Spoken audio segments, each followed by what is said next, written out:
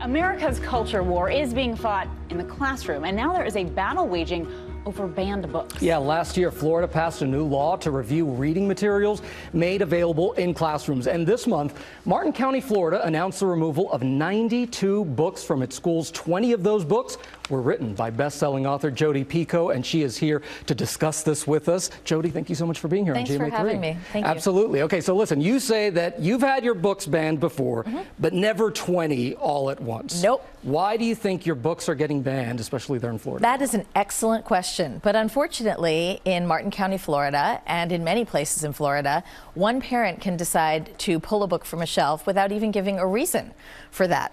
And the one parent who wanted to ban all 20 of my books said on her form that she had not read the book. She admitted to that.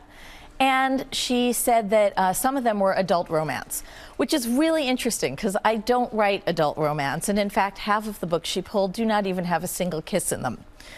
But they do have topics like gun rights and women's reproductive health rights and gay rights and things that make... Right, because all of your books are very topical. It's like what's happening in the moment. So they're books that are to encourage kids to think for themselves. They're at a high school library. It's worth saying that. This is not an elementary school library. And the modus operandi is to get the books pulled off the shelves because the process for review is very muddy. And so the books stay off the shelves, away from kids, until they actually manage to figure out a way to review them.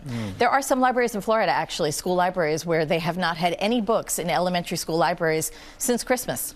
Well, and you said you've had even 2 more pulled off the shelf. Yeah, just this even weekend. This weekend. Yeah. And when you're talking about adult romance, too, that's not what I'm writing. Even your book, The Storyteller, it's a novel about the Holocaust. That's correct. Yeah, that was the one that really shocked me in Martin County because it's a book about fascism and the rise of fascism and how ordinary people can play into that.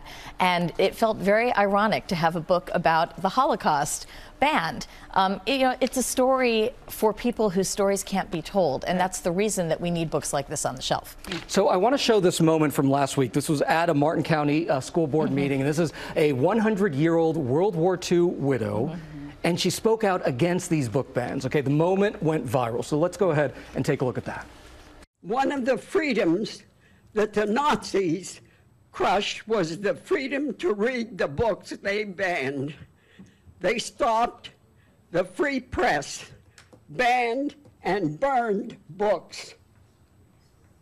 The freedom to read, which is protected by the First Amendment, is our essential right and duty of our democracy.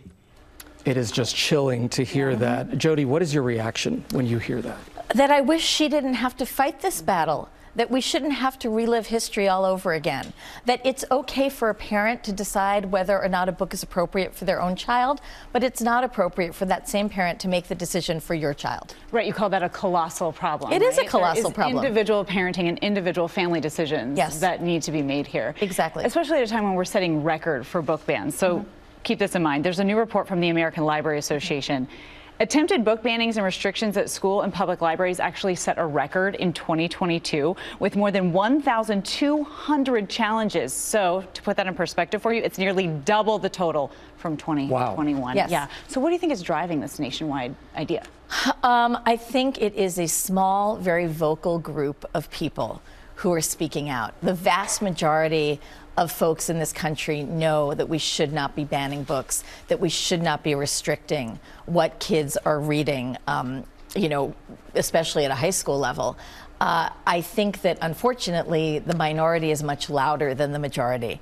And so we all really need to take a stand. You can't listen to the politicians when they say, these aren't bans, it's a hoax. I'm an author. 20 of my books were pulled off a shelf in one particular school district. That is not a hoax. That is a ban.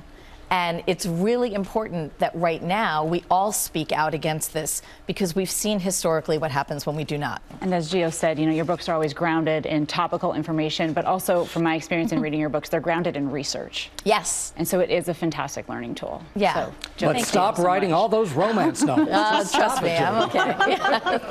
Well, thank you so much for joining us. And her latest book, by the way, Mad Honey, is available now. Best-selling author Jodi Picoult. Thank you so much for joining us today. Thank you for having me. I really appreciate it. Thank you. Thank you.